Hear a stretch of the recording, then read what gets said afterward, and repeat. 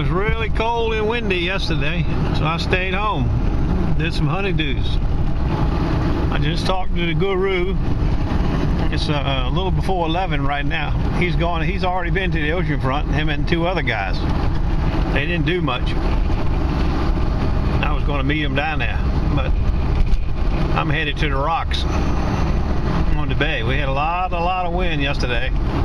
That's when we figured might be some tickets at the beach, but since they didn't find anything, I'm headed to the rocks for an hour or two. Stand by. I was hoping no waves, but there's just little shore waves. You see there's none offshore, they're just breaking here on the beach. And the tide's not low for about another 40 minutes, so that should be good for 3 hours. And you can see everything's popped up here, so it's pretty low right now. We'll see how it goes. Well, I had a hard time with this camera today trying to use these gloves and everything, so ain't much video. I'll take some pictures when I get home. I'm not sure, I might go someplace else now, but it was bleak here, a few meager pennies and a dime or so. Stand by.